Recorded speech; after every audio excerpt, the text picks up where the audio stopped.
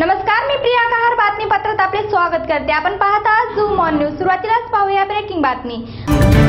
घरात पोपट पाळण्याची हौस महागात पडू शकते। पोपट पाळण्यावर कायद्यानं बंदी आहे, त्यामुळे पोपट पाळल्यास 25,000 रुपयांचा दंड तसंच 3 महिन्यांपर्यंत तुरुंगवासाची हवा देखील खावी लागेल। त्यामुळे पाळीव पोपट वन विभागाकडे सुपूर्द करण्याचं आवाहन करण्यात आलंय।